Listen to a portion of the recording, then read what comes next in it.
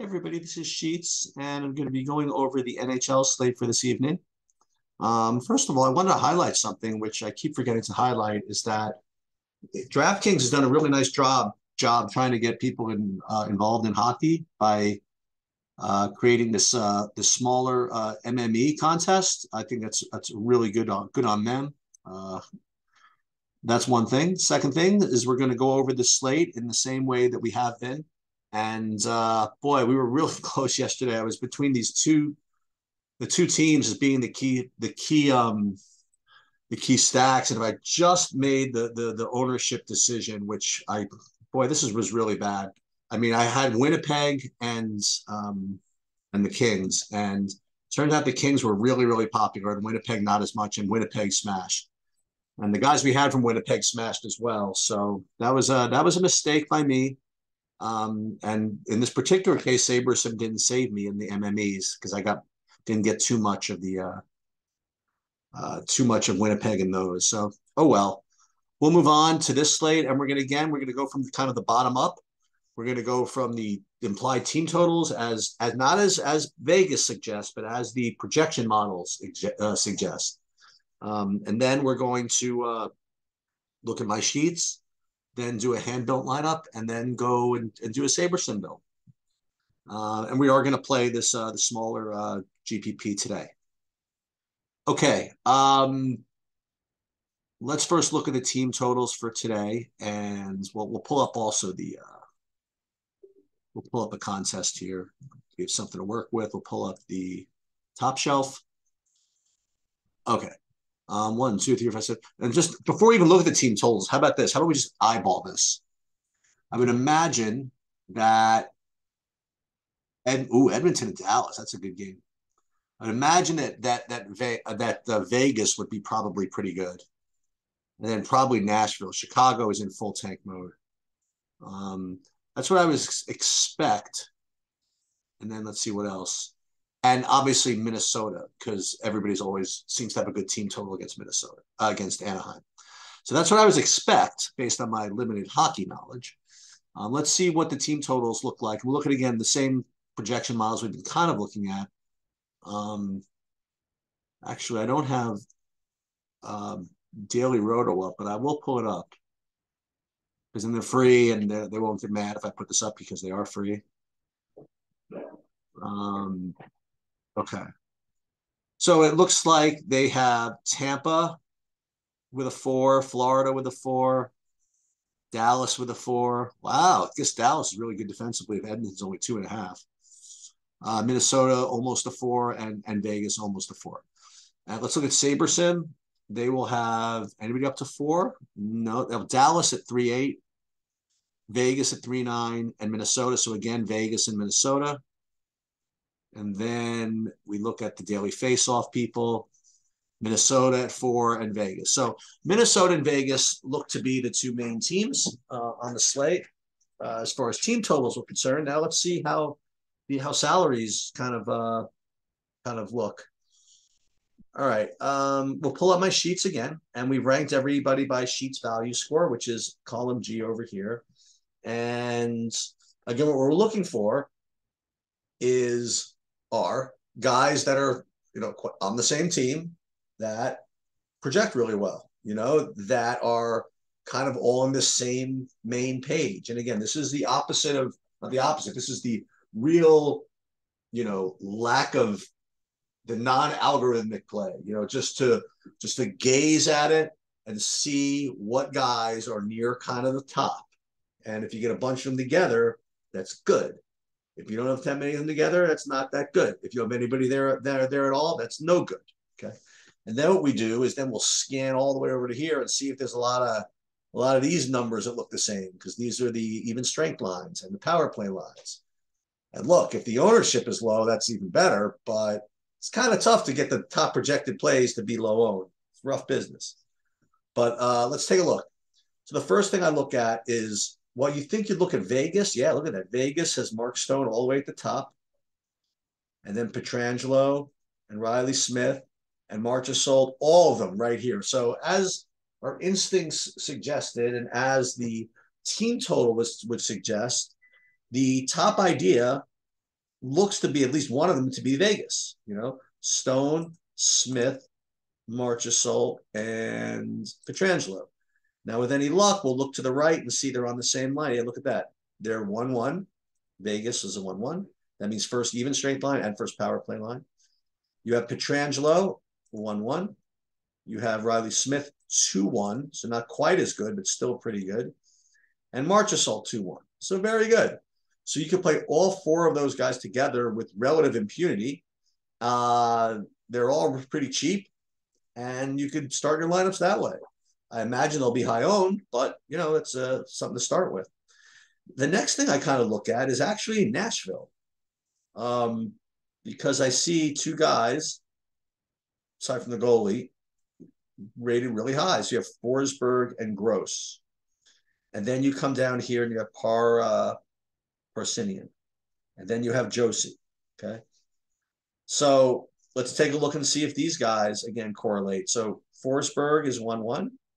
Jordan Gross is 1-2, not as good, but still not bad. Josie 1-1, and Parisinen 4-1. So that means that if we're going to play Parisinen, it's going to be probably a part of this power play line, okay, which seems to make a lot of sense. So it looks as though Vegas and Nashville seem to be the idea. Now, notably absent from this is Minnesota. Right? Minnesota, although they have, a big team total, they're not projecting all that great. I guess that's probably because the top guy is 9,200. So on a points per dollar basis, he's not looking that good.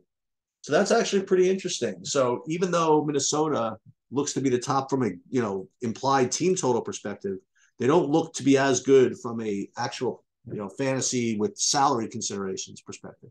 The other one that kind of stands out here, like visually, is Colorado, because you see Gomfer up here, and then Makar over here, and Rantanen over here, and Lincoln over here, and all these guys are 1-1s. Okay, so we have Vegas, Vegas, Nashville, and Colorado. Now, it'd be nice if, Nashville was not one of the top ranked as far as implied goals. So maybe they won't be that high owned. We'll see. So before we go in actual build, let's take a look at anything else that might even stand out here. If there's any really strong one-off, no, I don't see anything like that. Goalies, the top-rated goalies are a little expensive, but this one's good. But again, what I like to look for are the top-rated, cheaper goalies, and this is what I'm getting, that being Mackenzie Blackwood. So in my handbill lineup, this is what I want to do. I'm going to start with Mackenzie Blackwood and then see which combinations of Vegas, Minnesota, and Nashville make the most sense. We'll build those lineups, and then what we'll do is then have SaberSim kind of assist us in building some more. So let's go back here, and let's first put in Mackenzie Blackwood, and fortunately, we don't have any interest in Florida people. So let's start with, I don't know, we'll start with Vegas. So we're going to go with Stone, Petrangelo, Riley Smith, and Marchessault. Okay. So we got those four. And then what would be nice if we had a good center that we could throw in. Well, the good thing is that I don't really see too much as far as Vegas centers go. But what I want to do is, since I know that these guys are correlated, it was 1-1, 1-1, 2-1, 2-1. So let's just find either somebody else on the first line or someone else in the power play line, Vegas, even if they don't project all that great. So Kessel, but he's another wing. So we need kind of a center. So we'll pull up the centers, and let's just see. So you have Carlson is 2-2. Where's the other? I guess they have nobody listed as a good center on Vegas. Let's go back to this a second. I'm a little curious what this is all about. Oh, because Eichel's on the injured reserve. So Chandler Stevenson or Carlson would be the guys, but I don't really have them listed as centers in my projection models, which is kind of weird. Let's do this by team. Let's go back to team. Vegas. All right, so Stevenson's 1-1. There he is. Okay, so we'll add Stevenson into this as well. And what do we got? So we have a very, very nice 5-man Vegas stack, fully correlated on the power play, partially correlated on the even strengths. We have 2-1-1s and 2-2-1s, right? And this is just a tremendous way to start your lineups. At 4,600 a man, you could certainly make this work really, really easily. Okay, now let's instead go to our second option, which would be Nashville. And let's try to remind ourselves what we liked over there. I remember Josie at 8,600. Let's see if I remember these guys. Parsinian, again, very cheap. Forsberg, Duchesne, right? Was that what it is? Let's go back to see what our sheet said. It was, Saros, Forsberg, Gross. Okay. So it'd be Saros. Oh, he's the goalie, sorry.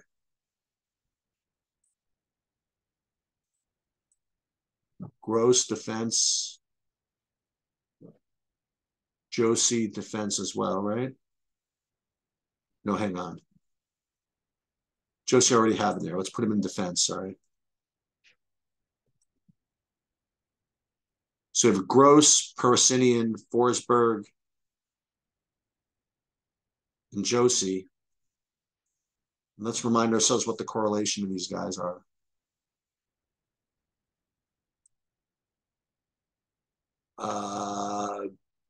This was the 1-2, right? So 1-2, 1-1, 4-1. This isn't quite as correlative as the other one. So I think Nashville is going to be a little bit of a weaker option. And that's why you do this. That's the thing. If you're going to play Parsinian, you really want the first power play line. And with Gross, you're not getting that. So probably Nashville is going to drop off as kind of like priority. You could fill these guys in as part of like a 4-3 with Vegas, but I think Nashville is going to be a little bit weaker. And then we'll go back to the third one, which was, wait, what was the third one? Oh, right. It was Colorado. So that would be Gomfer, Makar, Lenkinen,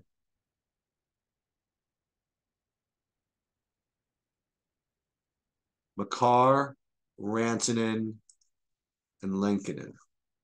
Let's put that in because it could fill out this 4-3 rather nicely. So we'll go Gomfer, Rantanen, and Lekkinen. Just make sure that we have correlation out of those guys.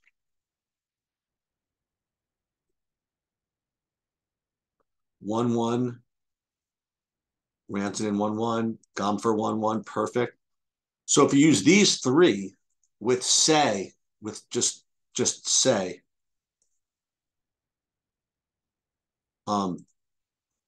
Stevenson, Marchessault, Trangelo, and Stone, for example, can't exactly get this, right? Because then we have to play a goalie and something else. But you can play some of this, right? But I think these Colorado pieces, boy, you play 3 of these, then I wonder what you could do with these Nashvilles. So Nashville guys look really cheap. Like I wanted to play some of them. Like you played Perasinian. You play him cheap. It just keeps coming back to Vegas, doesn't it? just keeps coming back to Vegas. Now, again, just because I always have to do this, I have to see what Edmonton looks like. They just project they're too expensive, and Dallas plays just too good defense. It's just not going to work. So it looks as though, from a hand built perspective, Vegas is the one that's is the easiest to play. Okay. Now, what I'd be curious to know then, and that's why we're going to do this, is what if you had SaberSim run this for you, even given the same projections, it's going to look for the same stuff, right? It's going to look for correlative lineups, right? That go well together. So let's see.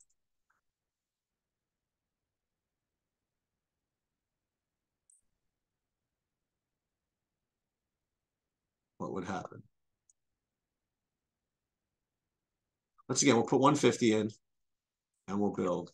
And again, I still don't know why I'll be getting all these 4-2s, which just doesn't seem to, I don't think I want to do that.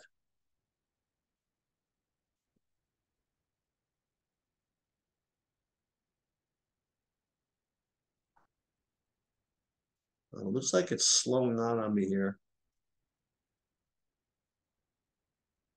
Boy, oh boy, it really doesn't want me to build any of these. Let's start over. So let's do this one more time. Let's just do, I want to build for me. Let's do 50. Let's see what it does here. There you go. Think. Let me pause this a second while it does its thing. Dang, SaberSim. 1 second. All right, so seeing as SaberSim is being a little pesky, what we're going to do is upload these to Roto Grinders and see if that does just any better. Doesn't look like they want us to do anything here.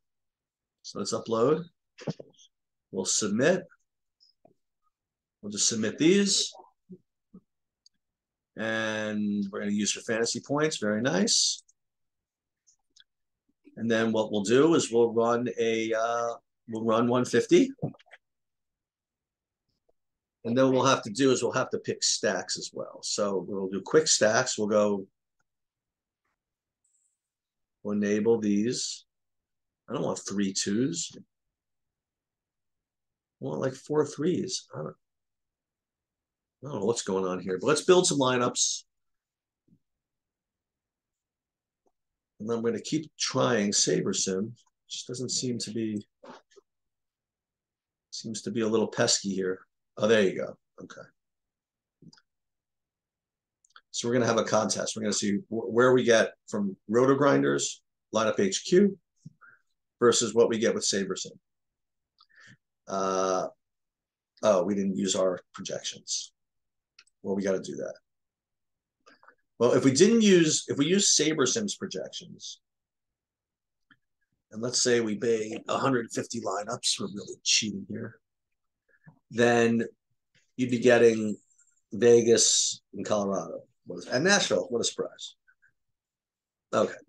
Then when we replace them with ours, just going to show you how I do this. I have my own file here. Put this up. Exclude a lot of players. And we'll try this again. And while that's going, I think it's going, we'll take a look at what these guys got us. So Roto's Grinders got us a whole bunch of exactly what we thought. A whole bunch of Vegas and Nashville and all this stuff. So not a surprise. But just to see what SaberSim would get with my projections. Okay. Team stacks, Vegas, Colorado, Nashville. All right, very good. And again, stack size and wants to get me all these 4-2s, which just kind of look ugly to me. We'll deal with that some other time. But I think no matter how many times we do this, no matter how we look at it, it's one of those three: Vegas, Nashville, and Colorado. All right, that should do it. Good luck today, and we'll be going live at 6 where we talk about this along with basketball, and probably going to go live at 11 for maybe we get a live sweat in as well. Okay, good luck.